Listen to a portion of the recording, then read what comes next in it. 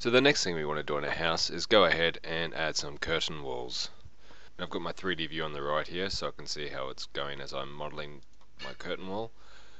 And I'm going to go ahead and, as with any wall, use the architecture tab and the wall tool to add in my curtain wall. From the drop down box I'll scroll down and we've got a couple we can choose from here. I'm going to go ahead and use storefront. So I'm going to mouse over this wall here, snap it in about 200 away from that left wall, left click, and I'm going to make this 6,600 long. Now you see here it's come up with an error saying that my highlighted walls overlap because I'm trying to build one wall on top of another wall. It gives me a hint here, use cut geometry to embed one wall within the other. And that's exactly what I'll do, so I'll close that down. On the modify place wall panel here, I've got my cut option. Choose cut. It says down the bottom here that it wants me to select my first element to be cut. So my first element is my brick wall, and now I need to select my second element. So I'm going to choose that curtain wall. And you can see in my 3D view, it is now cut away from that brick wall and added my curtain wall. Go ahead and click modify and rotate my 3D view. I can now see straight through that wall into my house.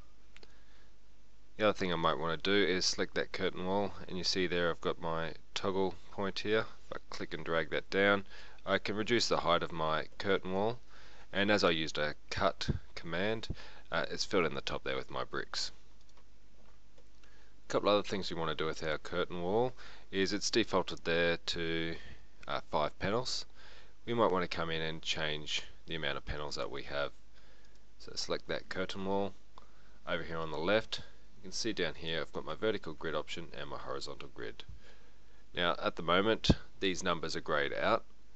To make them editable, I'm going to go up to my edit type, and you see here there's a lot of different choices I can change. So my vertical grid, I can come down here, and if I knew the exact spacing I wanted dimension wise, I can manually type that in. For example, I type 500 here, hit apply. You'll see it's updated on my 3D view and they're all 500mm apart. We could also come to maximum spacing, click on that, change it to fixed number. I'll do the same thing for horizontal grid. Fixed number, click OK, and over here I can now edit my number. So in this case, let's change this one to 2, and I'll change my horizontal grid to 2 as well, and it will update there, and now I have 2 horizontal mullions and 2 vertical mullions. The other thing I might want to do is change my glass panes. So at the moment I can see straight through my full window. I might want to block out these 3 bottom ones to give me a little bit more privacy. Zoom in a little bit, mouse over part of my storefront and hit tab to rotate through the things that I can select. So in this case it's chosen the panel for me. I'm going to left click to select that, and it's selected that one panel. Say I want to change these 3 all at the same time, I can right click on that now. On the select panels option here I can choose along vertical or along horizontal. So I'm going to go along and say along horizontal, and it's selected those 3 bottoms. So over here in my properties it's chosen system panel glazed.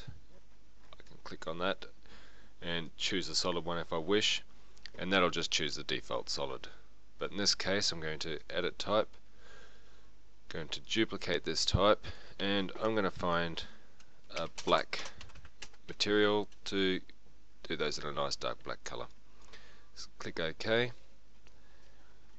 Down here on my material, click on that there, and I can go ahead and search for a material that's already in the system or add one myself as per earlier. So for this exercise I'm just going to go ahead and add black wood. Click OK, click OK, deselect that, and you can see now that I can no longer see through those bottom 3 panels of my curtain wall, and it is a nice darker black color. We can also go ahead and change our mullions. So again I'm going to select this one here, over here on edit type. I can come down to my material and change a material through there. You might notice when I select a mullion that it comes up here. I could change it, but it's grayed out. To change these, you need to come along and select the curtain wall. Again, edit type, and down here we can change our mullions. So for example, if I come into my interior, I can make these circular, make that one circular as well, apply, and that's changed all the interior mullions to a circular mullion, and it's left the exterior as my rectangular, as I didn't change those. So there's a few different options there to customize your curtain wall. Now we're going to go ahead and add another curtain wall onto the back of our house. Now I want this to go underneath my top floor here, which is overhanging. It's a little bit difficult to see, so again I'll make that 3D. Nothing selected. Over here I will have my section box option. Click on that. Choose my section box. I'll use top view to help me place it a little bit easier. Use these control toggles to come in right near the wall. Okay, zoom in, and I'll go back up to my view and tile my windows. I want these to swap, so I'll click on my floor plan, go view, tile again, I'll swap them over. So to go ahead and draw my curtain wall architecture wall, let's remember that I'm using curtain wall storefront, and it's also remembered that I'm using number for my grids, so I can change those manually. So I'm going to go ahead, draw in that grid. It's going to give me that same arrow that walls overlap, so just discard that, use my cut option, select the wall, select the curtain wall.